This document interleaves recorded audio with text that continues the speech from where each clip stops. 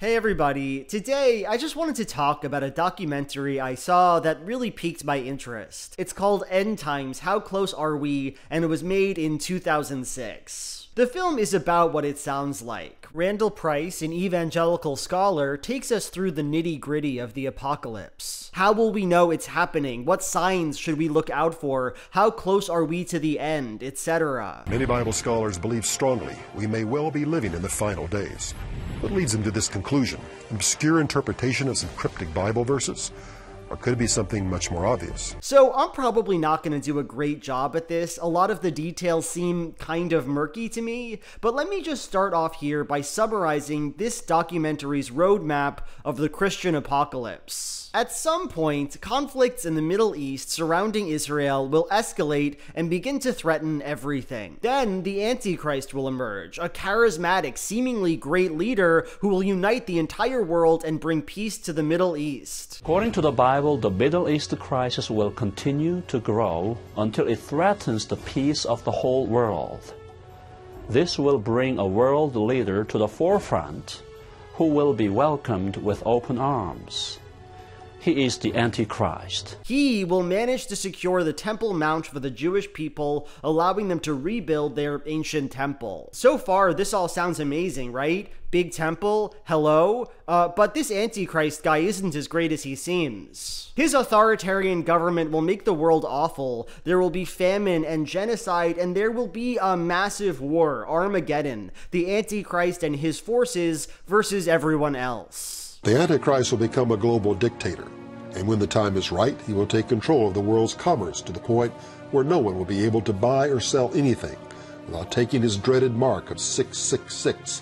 Anyway, at some point in this 7-year process called the Tribulations, true Christians will be raptured and get to spend eternity with Jesus Christ. So, the first thing that jumps out to me about this documentary is just how good this theory of the apocalypse is at collecting and using global events to prove itself right, how effective it is at incorporating information. In the film, the volcanic activity under Yellowstone National Park serves as evidence that a divine cataclysm could happen. The rise of China means that Chinese people will likely populate the army against the Antichrist. There's only one country in the world that could field an army of 200 million people, and that is China. Credit cards, having recently replaced cash in many contexts, might be helpful to the Antichrist and his globalist desire to control commerce. More and more, we are moving away from paper and coin money and using plastic and barcodes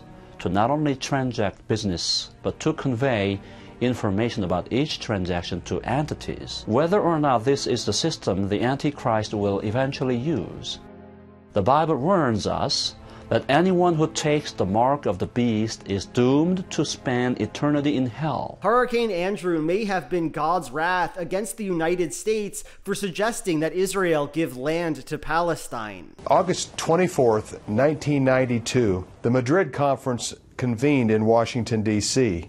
On the very same day, Hurricane Andrew, the largest hurricane at that time in U.S. history, pummeled the state of Louisiana. The pyramids might be the shape of the New Jerusalem. This measurement has led many scholars to believe that the New Jerusalem is a cube, but there is one other geometric model that fits the criteria, and this is a pyramid. This is my favorite clip from the film. This theory of the end times is totalizing. For every event and observation, there is a corresponding apocalyptic meaning. And in this way, the entire world becomes one massive religious text in a constant state of interpretation and reinterpretation. There is no real way to disprove claims about the apocalypse because these claims are the building blocks of reality itself. So, this documentary attempts to answer a lot of questions, obviously. The entire purpose of this kind of apocalyptic thinking is to answer questions, to give an evangelical account of everything that has ever happened.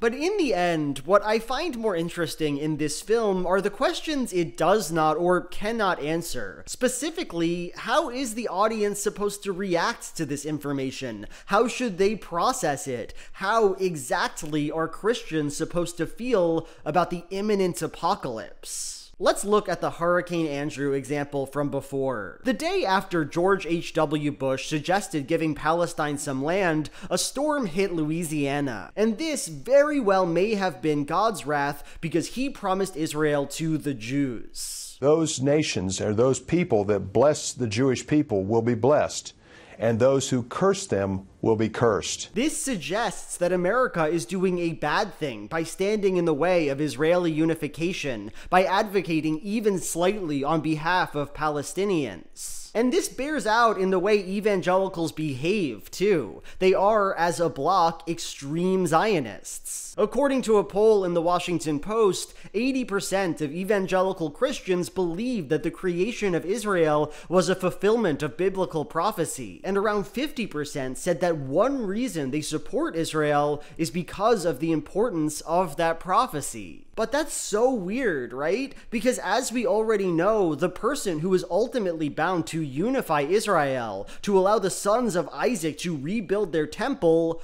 is the literal Antichrist, the font of evil, the first horseman of the apocalypse. So, okay, I guess this breed of Christian is tactically in favor of the Antichrist. Their interests are aligned. And you know, that's certainly odd, but fine, I guess it makes sense. The apocalypse is good. It's something every Christian looks forward to. Indeed, what's happening in these days confirms and fulfills the reality and the validity of the Scriptures, and also points to a glorious event called the Blessed Hope. Not hopelessness, but hope for the believer, and that's the coming of the Lord Jesus Christ. And so we should feel nice about Israel having all the land, about taking a step toward Armageddon. But this hard-lining pro-apocalypse logic, it's not, consistent in the documentary. For example, one sign that the end times are coming is that people become more sinful. They engage in more divorce and drug use and abortion and sexual debauchery. But as this generation continues to push the moral boundaries further and further, we find ourselves closer than ever to fulfilling the conditions Paul described. The kids who are now getting married today, they're getting married older. They had a tremendous amount of sex and abortion, venereal disease, including AIDS. And you might notice something here. Evangelical Christians broadly are not into those things. In fact, their domestic policy surrounds stopping them as much as humanly possible. And if we are supposed to be so in favor of the apocalypse, why would we do that? Why would we try to prevent the inevitable and ultimately beautiful thing that's going on here? And we can feel this unease with the apocalypse at another point in the documentary, when they talk about rapture. So apparently, there's some disagreement over when exactly Christians will be saved by Jesus from the apocalypse, and it's a point that's fairly central to the film. Some Christians believe that the rapture will occur before the tribulations, that is, before the world becomes horrible. Others believe the rapture will happen toward the middle of the tribulations. And still others believe that Christians will have to experience all 7 awful, famine-ridden, genocidal years. Another theory, which holds to a post-tribulation time frame for Christ's return, says Christians will remain on earth for the entire 7 years. And you get a feeling from Randall Price's narration that he's really hoping the rapture will happen early on, that having to endure the tribulations would be a bad thing. With the terrifying descriptions the Bible offers of the tribulation period, it's comforting for Christians to believe that we will not have to endure this frightening reality. But is this really the case? Christians the world over look forward to this amazing day. But can we be sure it will take place before the tribulation? That makes sense, of course, but it also speaks to a deep contradiction at the heart of the end times. In one breath, the apocalypse is something to look forward to. It is a reward for our faith, and the actions that bring it about can be treated as uncontroversially good. There are ultimately places where God and the Antichrist agree. In the next breath, though, we live in the reality of the situation. The world will be destroyed, and we might have to be there to watch it, and we don't want that. Christ is an enigmatic and scary figure, and he might make us live through some truly awful things before he finally saves us. In this way, through these contradictions, the documentary fails to tell us anything about the world, about how we should understand its end, about what we should do in the meantime. The apocalypse doesn't direct us to any kind of opinion or reaction, but to all possible reactions simultaneously. To state the obvious, if you are an evangelical Christian enjoying this documentary,